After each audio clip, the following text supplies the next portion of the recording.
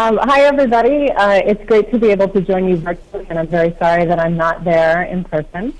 Following on the heels of Carolin's presentation, I would like to say, too, that I very much appreciated WHO's leadership in this area. And today, as Joan said, I'm going to be talking about what I see as one slice of the puzzle, or one piece of the puzzle and one slice of the pie, having to do with children's readiness to learn at the start of school, and also the quality of their learning environment. So the project that I'm going to be describing for you today is really focused on developing measurements. One second, Abbie, we're getting your slides up. Do you have them? Okay. We did test this, so I'm hoping it works.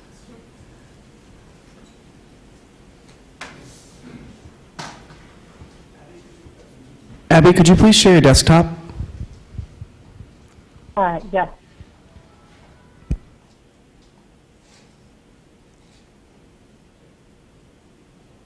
Okay. Thank you. Okay. Okay, sorry about that. So where I left off, so I'm going to be talking to you today about a project that's focused on children's readiness to learn. And our goal is to develop approaches to measurement for both the quality of learning environments and child learning and development for children between the ages of 4 and 6, with an emphasis on developing tools that are appropriate for low-income countries. And when I'm talking about the measurement of quality of learning environments, for this project, we're going to be beginning with preschool and early primary school environments. In some countries, that could be formal classrooms, and others it might be informal. We recognize that that's a limited scope in terms of children's learning environments, to Tarun and Joan's previous point. But I think for feasibility purposes, we're going to be beginning there with hopes that our findings will have implications in other spots too. So this project really arose from a mandate from the Learning Metrics Task Force. So this is a good example of an education sector approach. The Learning Metrics Task Force was convened by the Brookings Institution and UNESCO Institute for Statistics to do some visioning work on what measurement of education should look like. And of their recommendations, measuring children's readiness to learn, which was their phrase, was one of their recommendations. This, in a lot of ways, represents the basis for the education sector to have such a clear emphasis on the importance of students' development prior to beginning formal schooling. So in response to this mandate, UNESCO joined a partnership with the World Bank and the Brookings Institution and UNICEF to begin work. We're starting now. We're in the very early stages with the goal of being able to field test in early 2015 and complete the project by 2016, meaning that we would have outlined approaches to measurement that could be used in other settings by that time. We're envisioning 4 field testing countries in Africa and Latin America. So given that the emphasis in terms of indicators is often on the global, I thought I'd take a minute to describe why we're focusing on national level measurement. I think that we all appreciate the incredible value that comes from being able to track globally. We're focusing on national assessments for this project because we see that they can be longer, more frequent, and adapted to local settings, and that those are advantages for improving the quality of children's learning environments and their learning and development in many countries. However, there are drawbacks. Because we anticipate adapting these items to local settings, they won't contain the same set of items necessarily across all countries, so they may not be considered globally comparable. We do see local data as being important for policy and programmatic development, in particular the design of curricula, which are often linked to national standards, connections with teacher training institutions, which are often also national, informing policies, funding decisions, and then also providing detailed information on inequities within countries. It may be possible to use these measures to inform global tracking over time.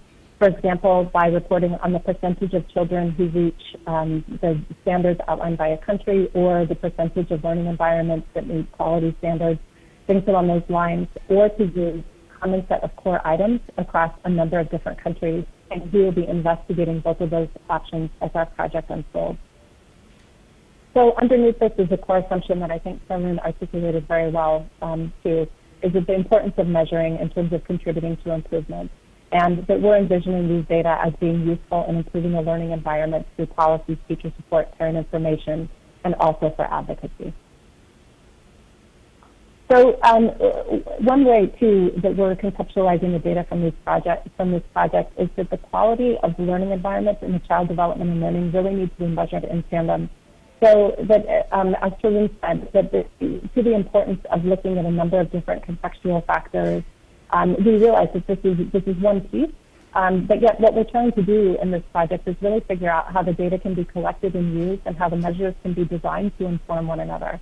And this is a central goal of what we're trying to accomplish. So then in sum, the vision of what we hope to achieve is a goal of free open source items that allow easy use and adaptation across countries. The early grade reading assessment has been a tremendous asset to us, and that tool has been adopted in many places and seems to be easy to adapt. So we're following guidance from them as well as from many other successful efforts in measurement.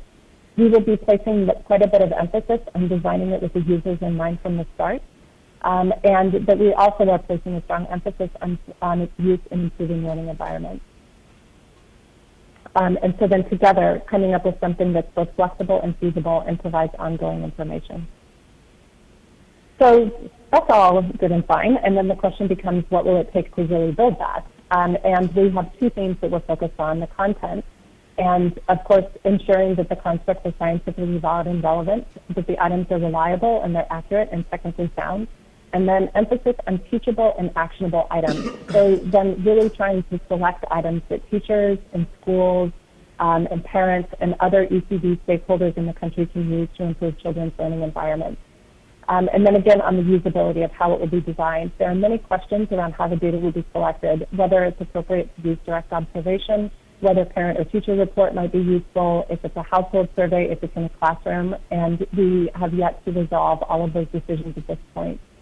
And finally, how the results will be shared and used to improve practice. So there are a number of risks associated with data, particularly that there could be some chance of a high-stakes system of either using the data to penalize teachers or community-based preschool settings for not reaching certain standards of quality, or for assuming that a child is, quote, not ready for school, and then actually encouraging inequity as opposed to trying to reduce inequities. And we see this as something that's very important to keep into account. Using population-based data is helpful, but it doesn't go the whole way. So that'll be another important focus of our work with country stakeholders. I wanted to give you a bit of an overview of existing measures of child development and learning. I think that these will be familiar to many people in the room. Just to give you some sense of the process that we're using in trying to build our work on the tremendous expertise that already exists. So on the y-axis, you see the population to the country level, meaning that at the higher, on the y-axis, are measures that were really designed for use at the global level. So then they may have fewer items. They may not necessarily be intended to be adapted to local and national standards, for example, but then are usable across a very wide range of countries. And then at the bottom, the countries or the measures that were designed in response to national standards, the East Asia Pacific Child Development Scale probably being one of the best examples of that was really developed based on national standards, and so therefore is usable in a number of Asian countries that it has a different focus. And then there are a number of other measures in between, and we really appreciate all of the great thinking that has gone into all of them. This slide here shows a little bit of the process that we intend to take. I won't go through all of the words here because this is a really wordy slide. But basically what I'm starting with at the top are the constructs that are important to measure, which are based both on scientific literature and then also input from people within countries about what they see as really important. Then reviewing the literature, identifying the various measurement options, identifying a wide set of items that could be potentially useful, field testing, and validating. For child development and learning, there's a strong basis of expertise to draw upon. In quality, there's also been a lot of really great work done, but at this point in time, that work hasn't necessarily been translated into measurement in quite the same way that child development and learning has. So while they may follow the same process, the two are not necessarily in the same stage of development. So as has been mentioned earlier in some of the presentations and commentary, we see field testing and validation as being absolutely critical and recognize all of the risks that go along with that. We will be addressing both content and use in the field testing process. here are some of the tensions that we feel that we're addressing as we move forward. The technically strong data that may be expensive to collect and require highly trained observers may not be usable and therefore won't lead to change. So we need to come up with something that's feasible, but at the same time, rough, inaccurate measures that may be really cheap and very easy to collect might not be the basis for effective use. Finally, what we see is that measures that align with country priorities will motivate users and probably inspire more data collection over time. So that then there's another dimension of trying to make sure that whatever we design is something that really resonates with the people who might be using it. We see some of the anticipated issues then of coming up with a common core of items, which I mentioned briefly earlier, or the idea that we could embed a certain set of common items to use across countries, which then could be globally comparable. Whether that's possible while also adjusting to local context is a question that we'll explore. And in terms of validation, I think that the questions of validation become critical also because the concurrent validity is less expensive and probably a little bit easier to get, and the predictive validity, which is probably one of the most critical pieces, is much harder. It takes longer and is more expensive. So we're going to have to figure out, too, how we address that tension going forward. And then finally, I want to end on the note saying that we really are very interested in drawing on the tremendous expertise that's already been developed in this area. So I'm looking forward to the comments from this opportunity to share this with you, and also encourage you to be in touch by email with either me or any of the other organizations that are represented, Brookings Institution, World Bank, UNICEF, to share your thoughts and to give us your feedback on how we can build something that will really work. Thank you very much. Thanks, Abbie. I know we had a little bit of a challenge hearing with clarity. So, Abbie, I don't know if you're using a speaker, but for questions you might speak directly into a phone line, because that may help. Okay, sorry about that. Okay, so I'm going to move us on to Patricia. Obviously, what Abbie was saying is they're still in the process of the development of these, and we can come back to questions about that.